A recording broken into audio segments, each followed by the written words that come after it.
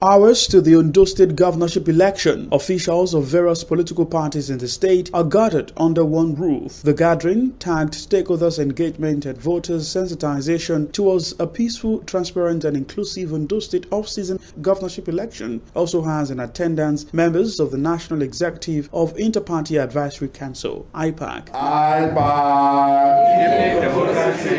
evening democracy in Nigeria.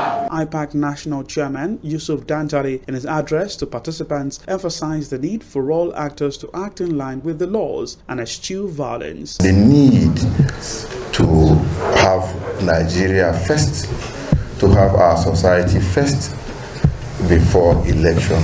We are all one family. The political party is just special purpose vehicles for us to capture power. But after the election, we all one. Everybody here is one happy thing about the whole thing is that Ondo, I think you should clap yourself in Ondo State. So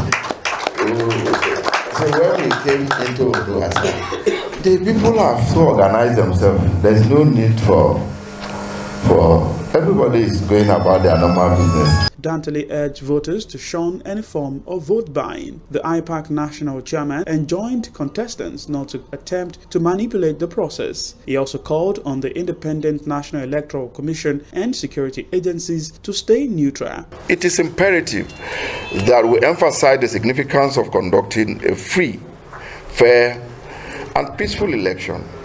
Stakeholders must all play by the rules, adhering to the electoral guidelines, constitutions, and electoral act. The voters in the state, we urge you to exercise your civic responsibilities without hindrances. Vote for the candidate of your choice based on their manifesto, track records, and leadership qualities. Reject any form of vote buying as it undermines the integrity of our democracy. To the contestants, we urge you to know that the will of the people is sacrosanct and should be respected. The decision to choose leaders will rest squarely on the shoulders of the people, and that is what makes democracy unique. The engagement provided an avenue for the political party representatives to dialogue on the need to be sportsmanly. The seminar is enlightening. It has made us to realize that in organizing election, the press, the security agents, and the party member are to cooperate and perform well.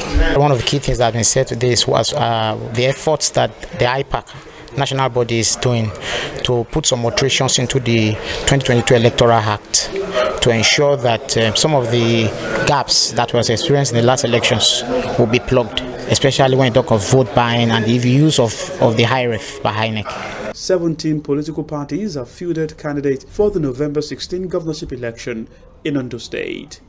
Zaheed, Aribisala, OSRC News.